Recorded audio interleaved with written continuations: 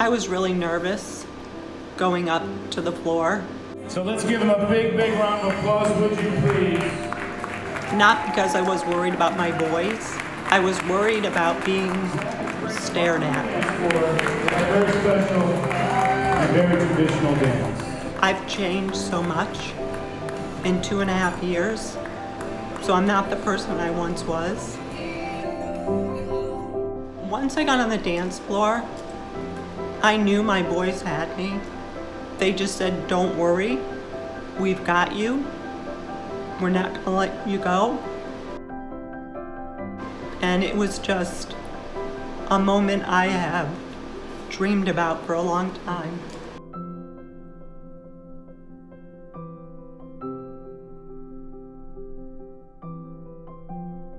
Once we were dancing, it really felt normal. Nothing really mattered except for that moment I shared with my mom. I'll show you. Don't tell me I can't do this. This is my moment with my son, and we're gonna make it happen.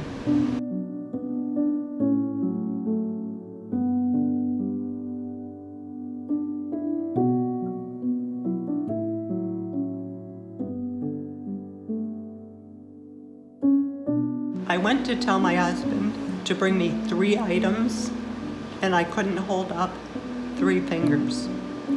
And that's when I knew something was wrong. The hardest part is knowing that you have it. If you look at the statistics, they're very grim.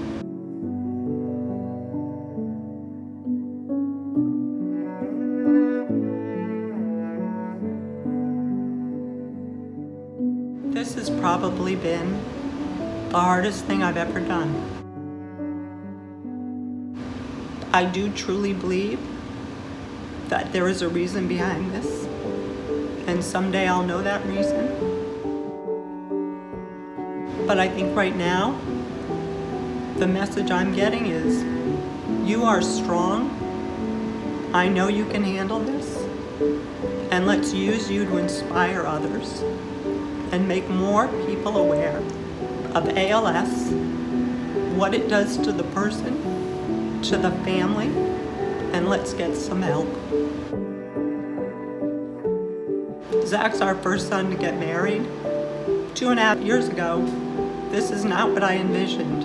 So I would just try to visualize how it would go. I just wanted that moment.